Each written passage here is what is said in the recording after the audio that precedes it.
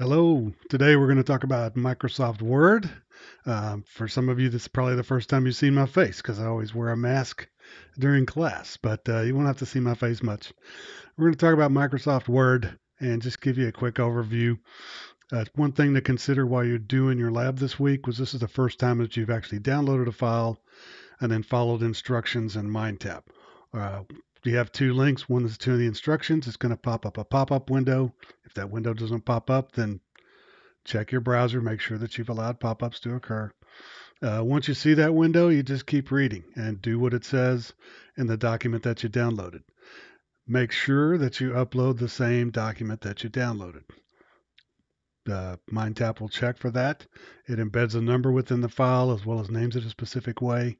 And if you don't upload the right one, then it's going to say you cheated and make you do it again and tell me all about it. And we don't need to do that. Just upload the document you downloaded and you'll be good.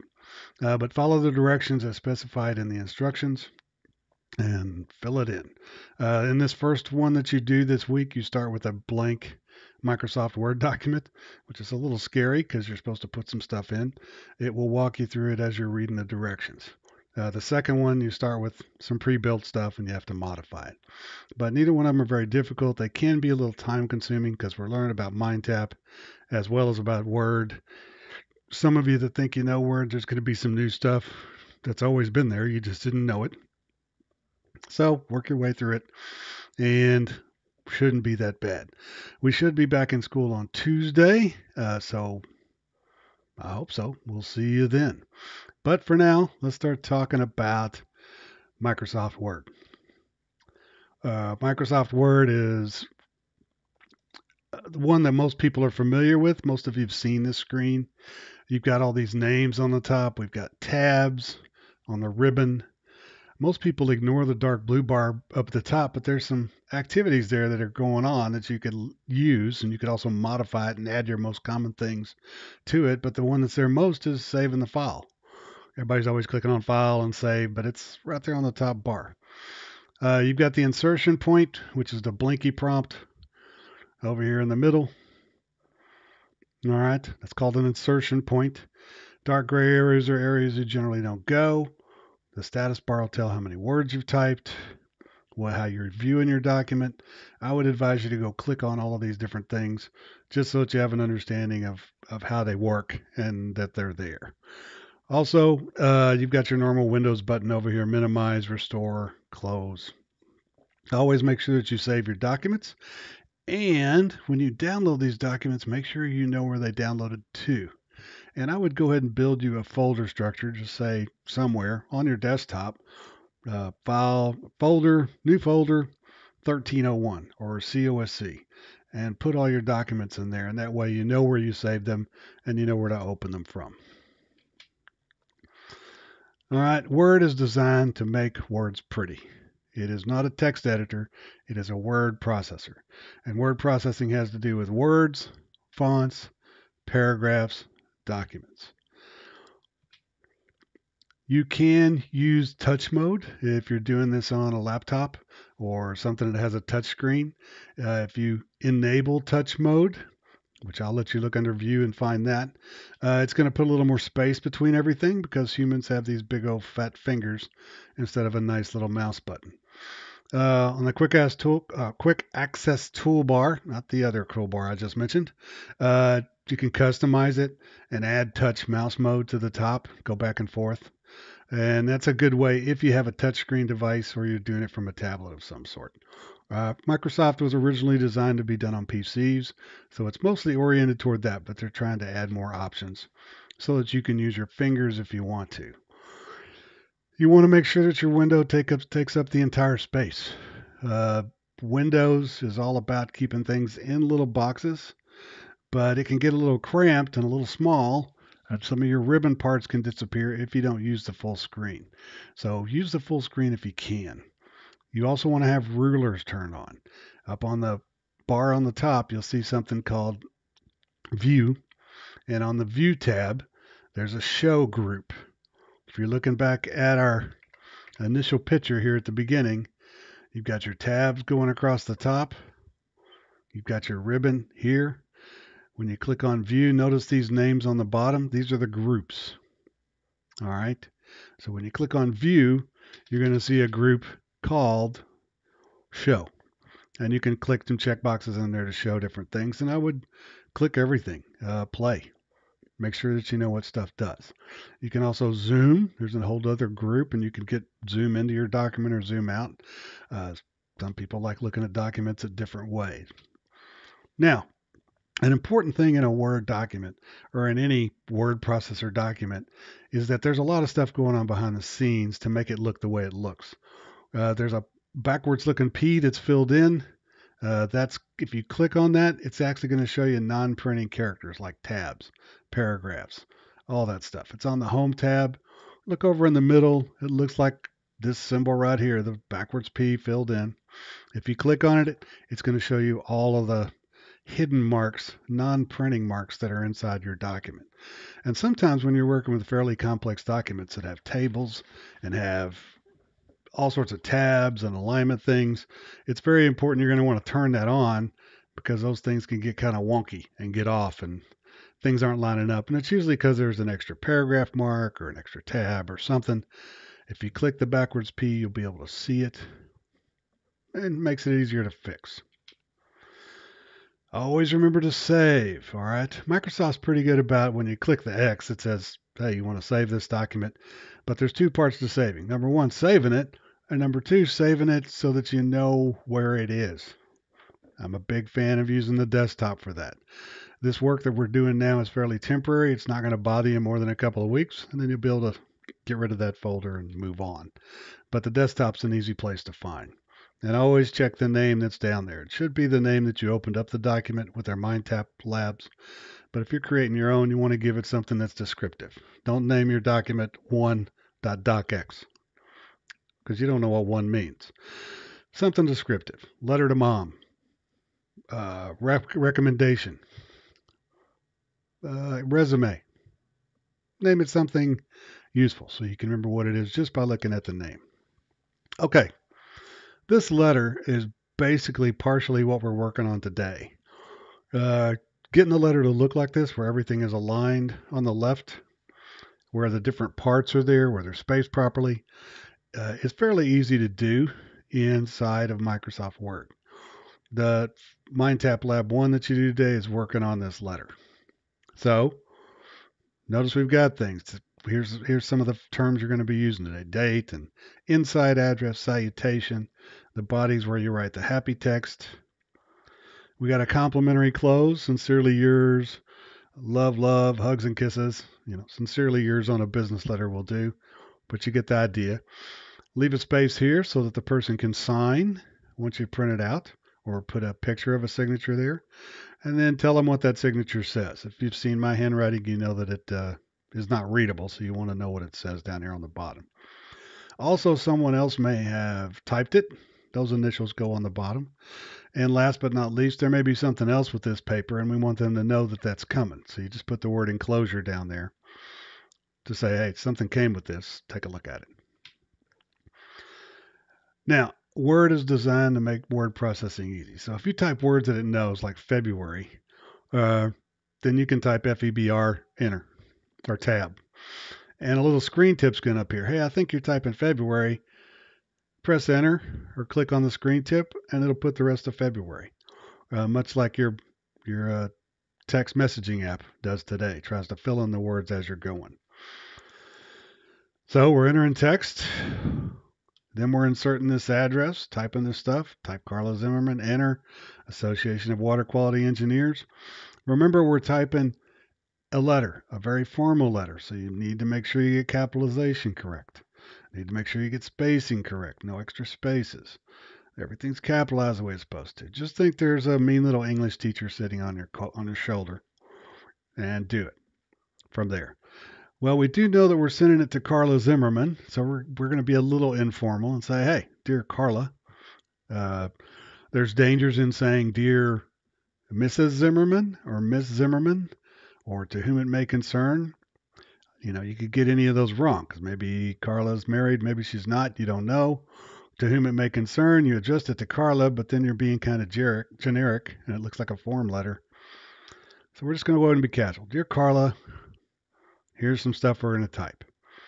Uh, Notice in Word documents, electronic publishing, uh, it tells you to press the space bar. In other words, we want to put one space between sentences.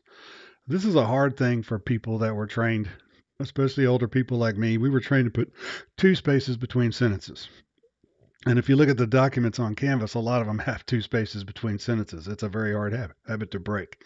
But at our new electronic life, one space is enough. But you always put spaces after a period, a single space to separate sentences. Hyperlinks. We want to link to external things, to somewhere, to an email, to a graphic. And y'all have seen hyperlinks in browsers before. You know they're highlighted in some way, usually a blue font with an underline, but you don't have to. And sometimes that blue font with an underline can get in the way, so you want to get rid of it. You want to convert it back to a regular text. So anytime you see something that's blue and underlined in a document, assume that it's a hyperlink, and you can right-click on it and remove that highlighting. And that's something they have you do with the email address that you enter because it automatically recognizes that format.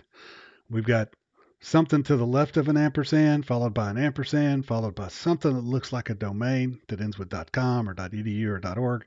Word goes happily makes it a hyperlink, but you're like, I don't want that. So it's going to position your pointer over the hyperlink. You can press and hold Control or to go to the hyperlink, or you can remove hyperlinks by right-clicking and get rid of it. Notice how we're walking through this. This is kind of what you're going to be reading in your MindTap assignment for the project one. It's going to tell you what to do. It's going to tell you when to save. Magic keys. There's several charts inside that you need to take a look at. And we're going to look at a couple of them here. The mouse, always having to use menus, slows you down. The ribbon was an attempt to make menus faster, but it's still a menu. Because you're typing, you got both hands on the keyboard, you're clickety click, click, click, click, and then you got to stop, grab the mouse, move it somewhere, do something, and go back. Doesn't seem like a lot, but when you're doing that 300-400 times a day, there's a lot of time just moving around. If you can learn keys, the control keys, or the reverse keys, things that you can do while either you're on the mouse side or on the holy keyboard side, your life is going to be a lot better. So when we're talking about moving the insertion point around, I mean, you can use the arrow keys without dragging your mouse around. You can go left or right, up or down. You can hold down the control key. That'll take you a word at a time. Control up or down will take you a paragraph at a time. Home takes you to the beginning. End takes you to the end. Control home or control end takes you to the end of the document. All right. Page up, page down. All that's in the keyboard. You don't have to reach over to your mouse, go to the scroll bar, scroll up and down. You can do it all with your keyboard. All right. And it can get pretty complex, as you see on that last one. Control Alt page up, Control Alt page down to the top or bottom of the document window. You got a lot of options here, and these do take practice. I've seen lots of people who are very good at Word, but they're just slow because they use every menu there is. They're always grabbing their mouse. They're always having to stop typing and move their hand away from the keyboard, grab the mouse, and go somewhere else. So start working on recognizing these keys and moving around this way while you're practicing. You can use backspace or delete to remove an error. For a long time, I was a big backspace, back, and you've seen that in movies where they're making fun of somebody getting rid of an email. Well, you can highlight the whole thing using your mouse, drag and highlight everything and hit delete. It's another way. Autocorrect is automatically turned on. So if it sees words that are obviously misspelled, like and or adn, it's going to draw a little wavy red line underneath them. In other words, I haven't seen that word before. It's getting better at recognizing misused words like to versus to, TOO versus TWO. Over the past 4 or 5 years, Word has gotten much better at noticing context, that you're trying to say, I have 2 dogs, and you type TOO And it's going to give you a little blue line there going, I'm not quite for sure this is the right word. So when you see those extra marks on the screen, little red underlines or little blue underlines, stop and evaluate what you typed because there's probably something wrong with it.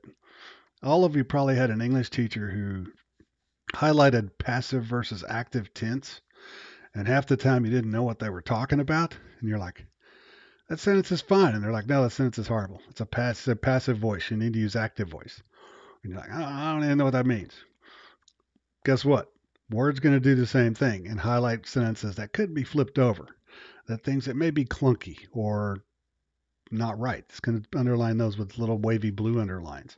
And you should evaluate those errors as you type. Always, always, always proofread your document. Word's going to catch everything, but it's going to catch most things, but it's not going to catch everything. You might have written something stupid.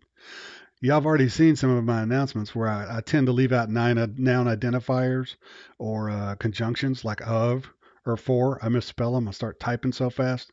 And I do try to proofread, but you still miss something. But you should have seen it before I proofread it. So it was really bad then. Make sure that you proofread what you typed. Don't just assume that your fingers did it right. Engage your brain, evaluate the document, and check it. Now, there's a weird thing on the slide. A point is 1/72 of an inch. And points have been around for 400 years. They're related to printing, the size of the font, and the distance between lines. We're using them because they've always been there. Everybody is used to them that built all this stuff. So they're just trying to train all of us to be used to it too. When you're talking about font sizes or line spacing, uh, points are directly related to space and size and height. The spaces between paragraphs are measured in points. Word does try to make it simpler for you to say, hey, let's just single space this, which is, depending on the font you're using, 5 to 7 points, or double space, or you can have any spacing in there that you want. It's going to do the best that it can to do that. Remember, it only has 72 places it can stop within an inch because it uses points. So that's a limitation on Word, but it's also a feature in that you can adjust paragraph and line spacing using the paragraph group in the Home tab. Remember, Home tab, tabs up at the top. Look at the bottom of the ribbon. You'll see which group it is. Paragraph group, you can adjust that line spacing and paragraph spacing sometimes more than you want to. You wish you would just type. But no, you may have to mess with it to add or remove space before a paragraph. A manual line break is called a soft return. All right. If you just hit enter, that's a hard one. Okay. That says, boom, I'm finished with a paragraph. I am creating any spaces that may be before or after my paragraph. I'm putting those in and I'm starting a new thing. If I just want to go to the new line without adding any of those extra spaces, I do what's called a soft return. Hold down the shift key and press enter. That goes to the next line without doing all that paragraph stuff. Okay. Selecting text. Notice you got a mouse column, you got a keyboard column. Everybody loves the mouse because we're used to using the mouse. We grab the mouse all the time, but the mouse is slow. Keyboard's faster. Control and shift. All right. Beginning of the word, press and hold Control Shift, press left or right. All right. Do you want the word before or the word after? If you want to do the line, remember, move the insertion point to the beginning of the line, press and hold Shift and press End, which takes us to the end of the line. All right. If we want to do a sentence or just part of it, click at the beginning of the sentence or where you want to start, hold down Control, click where you want to end, and it'll select just that area. Click and drag with the mouse. Left click at the top, drag down to the bottom, and it's going to select that whole space. All right. Or you can use Shift and the arrow keys, and that's going to select lines or words. If you want to do a paragraph, double click on the white space to the left of the paragraph, like over here somewhere. next to that paragraph, and it's going to select the whole thing. Or you could use your keyboard. Get your cursor where you want it at the beginning of it, press Control Shift, press left, right, up, down, whichever direction you want to go. And all of this takes practice. Being a good user of word processing and presentation and Excel spreadsheets just requires you to do it quite a bit. Everybody loves to watch my wife when she's doing Excel stuff because her hands never leave the keyboard and she's just putting in 1,000 numbers per minute and then they're all added up and she never leaves the keyboard because she's learned all these keys.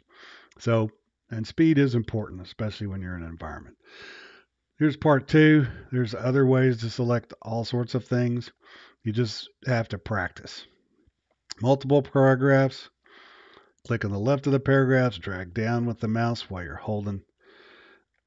you left click, drag down. It's going to start selecting things. Entire document, triple click in the white space to the left of the document text. If you go click, click, click, it's going to select everything. That's an easy, much better than going backspace, back. You can just select a sentence and delete that sentence. So, several different ways to move around. Now, remember, documents are actually two things. They're the words that are on the page, and they're what the words look like when you're thinking of it like a document. I always think of this, a good thing for me to keep in mind was that this is like a poster, all right, where you're looking at the poster, you're going, oh, it's pretty. It's got this white space around the outside. I've got text in the middle. It's all lined up right here. And then it goes that way. And then there's a picture over here on the right side and the text wraps around it. All of that is layout. And that's something that word processors do pretty well. So when you're going to check margins, the distance on the side of the page, where it is, where the text ends and it goes until you're at the edge of the page, you're done. You got to kind of learn how to look at the ruler. All right. 0 is kind of like the origin on a number line. It's where the page starts. And you measure from 0 from left to the right. So when we're talking about 8.5 by 11 page, 0 is where it starts, 8.5 where it ends. 0 is where it starts, 11 is where it ends on the bottom, going down. So you measure up and down from the 0 mark. So take a look at those rulers when you've got them up. We always want to print these pages or we want to save them to PDF or something. When we go to the file, we can actually use Backstage and then click Print in the navigation bar, and we can review it. It's going to give us a preview. We can see what it actually looks like. And if we don't like it, we can hit the back button or escape and go back to the document and fix our problem. But you always want to look at the finished product before you actually print it or save it to PDF and turn it in. And this is what they call Backstage. Whenever you hit File, you're going to get this whole thing that covers the entire screen. That's Backstage. And when we say print, our document's going to appear over here on the right. We've got a chance to look at it, take a look at it, make sure everything's lined up and spaced out like we want it to be. Also that we're going to print all the pages, and we want 1 page per sheet. We haven't printed it yet. We're just ready to print it. We can change all this down here, any of these, and kind of mess with them. The defaults usually work for most documents, but you have some options. One of the coolest part about Office and any Office suite, including the one that comes with Mac and OpenOffice, LibreOffice, all those others, was that they come with default templates. Some of them are birthday cards or schedules or calendars or envelopes, which we're going to build. And we can use that template, and it's automatically going to open up something that's the right size, an envelope size. And we can zoom in, we can add stuff. It's easy. This is what templates looks like. And you always see that when you're new, but most of the time we just click a blank document. But we've got all these others that we could click on too. And I would open some of them because some of them might be useful in your personal life. Once you've got a blank document open, you can click on the ribbon and click the Mailings tab. That's kind of a weird one. Let's take a look here. Open up Word.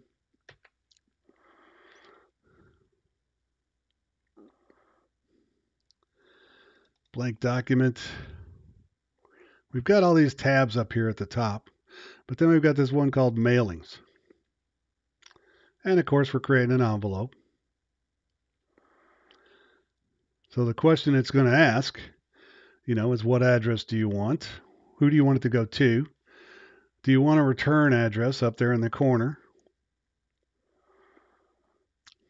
And let's go back to our slideshow and see what we're doing here.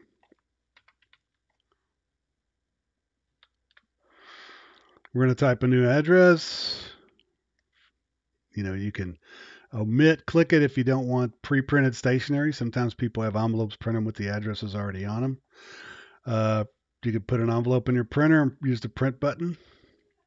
You could actually add it to another document, so the document already has an envelope attached to it. That's kind of cool. At any point, you can open a document that already exists. You can click on File, Open, navigate to where you put it, and then click Open. Save it, File, Save. Save is going to save it where it's currently located if it's already been saved before. If it's never been saved before, you're going to get the Save As dialog box, and it wants you to put it somewhere. So, like I said, desktop, maybe a folder called COSC1301.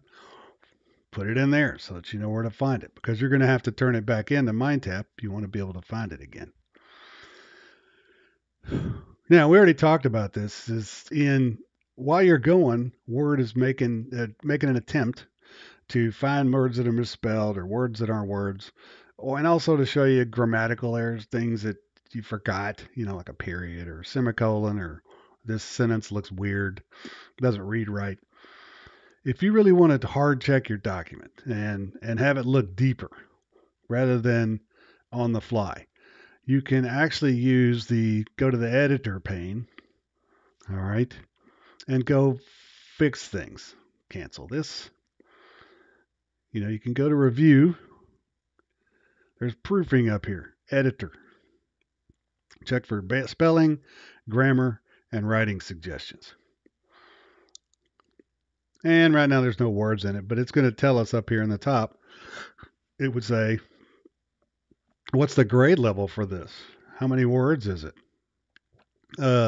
It's looking at the words that you typed and what level they are for reading. This is very good because a lot of times in business, you're actually aiming for 10th grade reading level. That way you're sure of understanding regardless of who reads it and the company that you're sending it to. If you're writing for the general public, say for, I don't know, a youth novel, a young adult novel, then you're aiming for 8th grade. All right. If you start using big words like facetious, their heads are going to explode. They're going to skip them, or they're not going to understand the tone that you were trying to set. So you might want to find an alternative for facetious. Good news. We also have a thesaurus built in. So if you wanted to type in now I've got to spell this, even though I picked that word out of nowhere.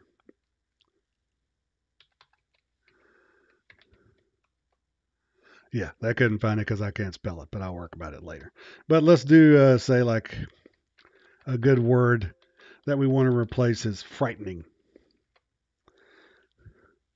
Just type in frightening, and it gives you better words. A sixth grader is going to understand scary. They may not understand frightening. They definitely would not understand reductible.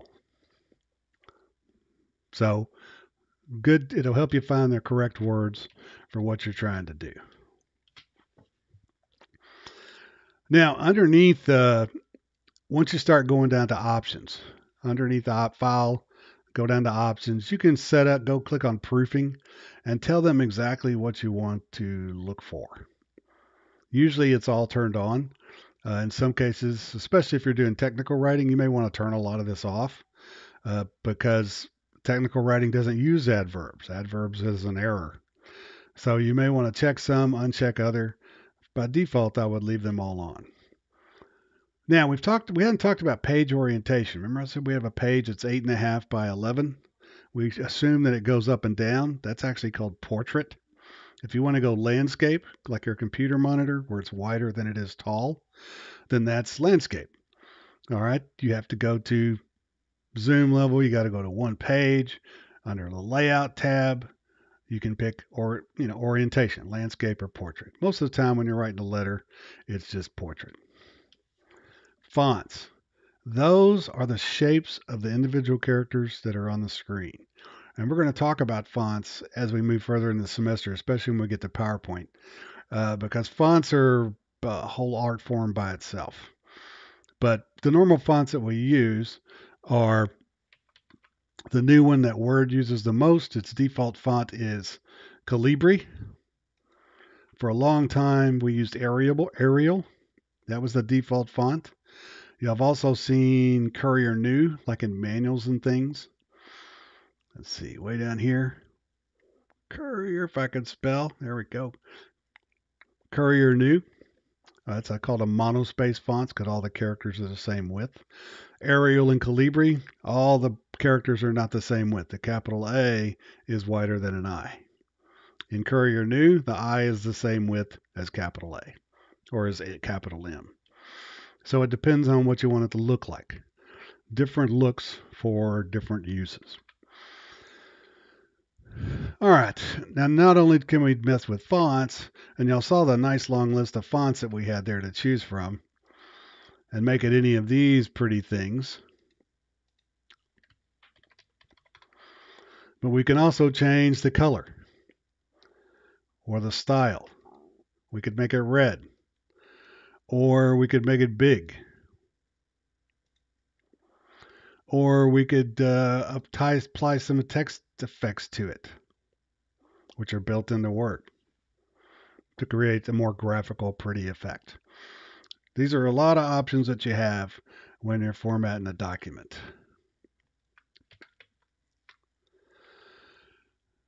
All right. These are the text effects I was showing you on the prior screen. There's a lot of them. You've got the defaults on the top, but you can do individual stuff on the bottom and change them any way that you would like. Y'all saw how easy it was to change the color, highlight the text, click on the color you want.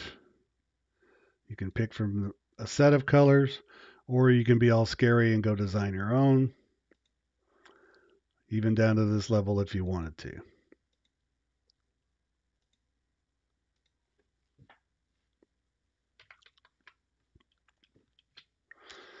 Aligning text. Most of the time things are left aligned. That's the way most of the books we read, most of the letters we read, they're left aligned. That's what we're used to seeing. But sometimes you want to center align something.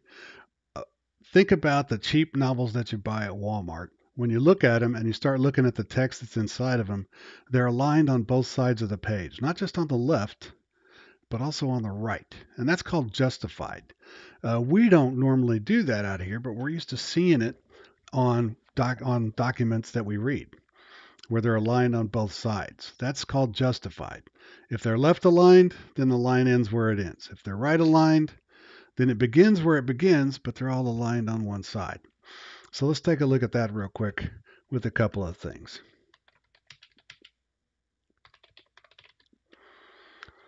All right.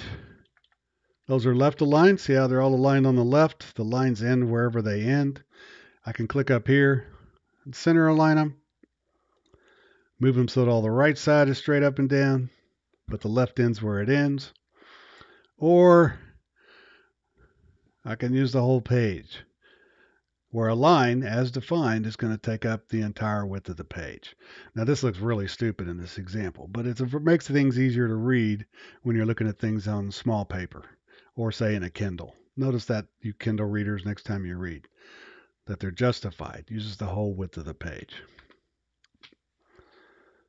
Some other visual examples inside the slideshow for those terms: left, right, center, justified. You can also do horrific things to individual paragraphs if you want to. Border and shading. Once you've selected the text like this, I could say, hey, that's a paragraph, and then we want to put some borders around it. Notice this is where I hit enter. Remember before? This is one where I did not hit enter. This is called a soft return. This is a hard return. If you don't want the borders, select everything again. Notice how I left clicked and drag out in the margin. And go say no border. It's all gone. There's a thing called a format painter where I could pick a format of a group of things and then copy it to multiple sections of the document. I'll show you a good example here. I'm just going to set this to be very basic.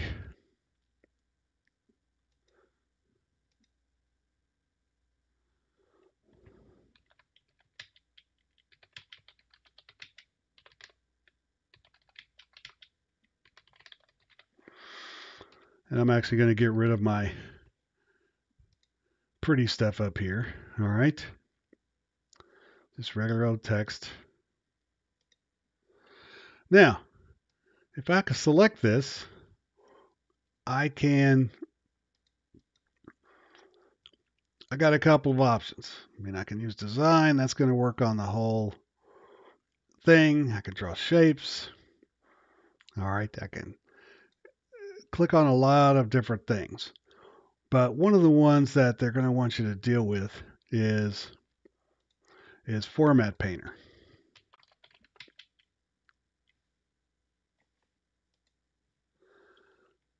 Notice on the home, I did that so that it would highlight over here on the side. I click Format Painter, turn it on. Notice how it gives me a little brush. I can highlight that. Whoops, that didn't do what I wanted. Turn it on. Paint this to be the same thing. And it actually did. Just was so big it put it on another page. But I took all the formatting that was attached to these. Notice it did the alignment. It did the font effects. It did the color. Just by clicking that and highlighting. And that's an easy way to make some changes. Some people really like Format Painter.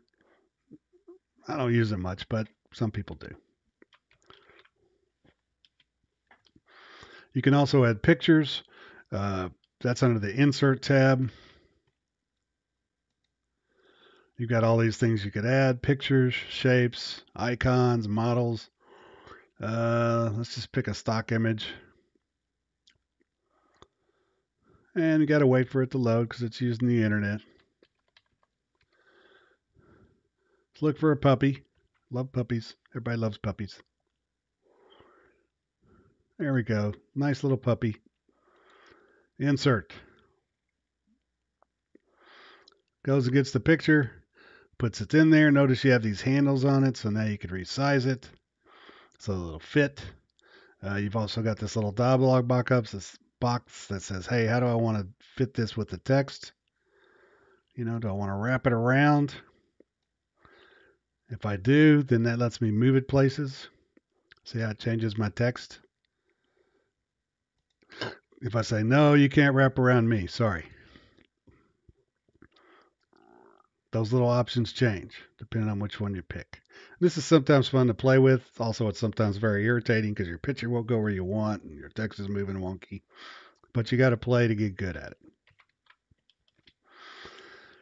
All right. The other thing was we do have a lot of instances where these documents are going to be seen by a bunch of people or read electronically, and we want to make sure that we're helping anybody that needs help, that there's alternate text attached to our picture for those that are being read the document that can't see. Or that there's ways for things to be converted into Braille. We can't convert a picture into Braille, but if there's some alt text, a Braille printer attached to it could put it under their fingers so that they could see what you've created. Also, you can use, besides the handles that are attached to a picture, you can go to the Picture Tools Format tab. And this is called, by the way, a mutable window. Notice I'm clicking on the text. Look at my menu up here. As soon as I click on the window, I get a new tab that has all these things that I could just do to what's selected, just to the printer, just to the picture. Alignment, rotation, wrap text, position, do some things to the picture, add a shadow. It's not a big one, but you can see it just underneath the edge there. You get those context menus is what they're called, where things just appear when you need them. You can add a page border, which we will deal with that later when you're doing part 2. Text again. numbers and bulleted lists. Sometimes we just want to say, do the following, 1, 2, 3, 4, 5. That's easy enough. Let me get back this to something a little simpler.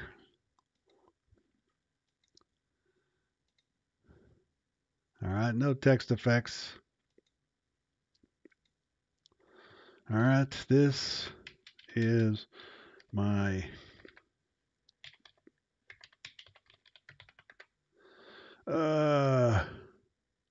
puppies. Wow, see the red line? Puppies, still not right. Red line goes away. Dogs, cats, iguanas. Put them all in their own line. I held down the shift key and did the arrow key, so I selected. Or you could select like this. Left click and drag. Up here on the top, you've got these lists. Dots, which is considered an unordered list, bullets. Or you've got the numbers. Let's say I wanted to add one. Put my insertion point at the end, press enter, and it adds another one. That's a numbered list. If I wanted to change this to an unnumbered list, left click and drag, highlight everything, unnumbered list. You also have lots of options on these, on what things you want to put in front of them. But the defaults are usually best. Overly complex documents can confuse people, so it's good to keep it simple. All right, last but not least, you can use the tell me box like y'all saw me use it when I was looking for Format Painter. Or showing you where Format Painter was. You can click up here, search for things if you know what you're looking for. Another way is you can hit the F1 key, which is up by escape. That's going to give you help over here on the side. What do you want to do? Text, colors. All right, color text. And it's going to give you some options. Change the font color. That's the one that we've been doing in here. Tells you how to do it. Where to start, text you want to change, home, font group, font color, pick the color. And it tells you all the other options as well. All right. That will get you through both of the projects that you have inside of MindTap for this week. Give me just a second.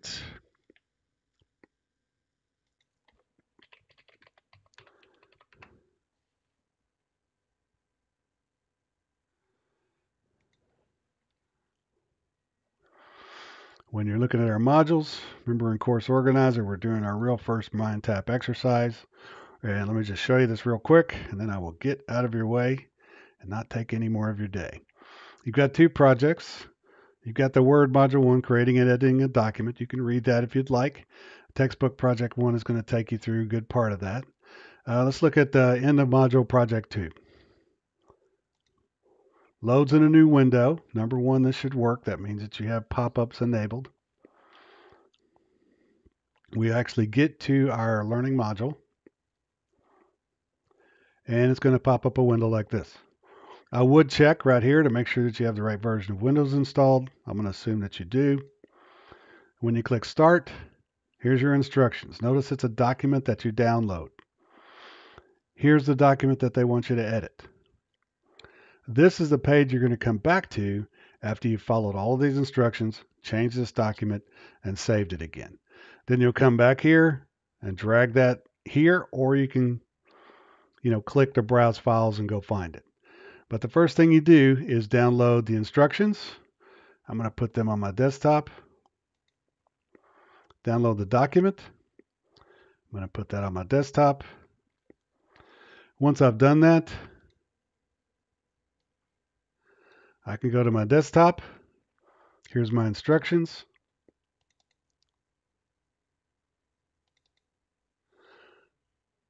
Here's the document I'm supposed to change. Already has some stuff in it.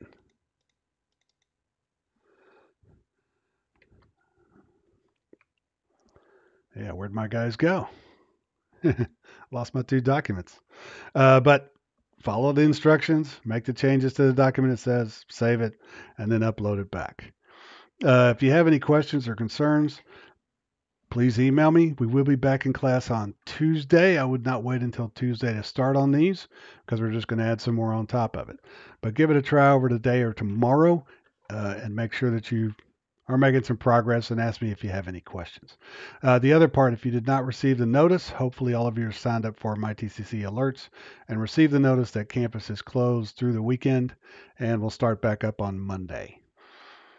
All right, y'all have a good day and enjoy the rock hard snow that's outside. Thank you.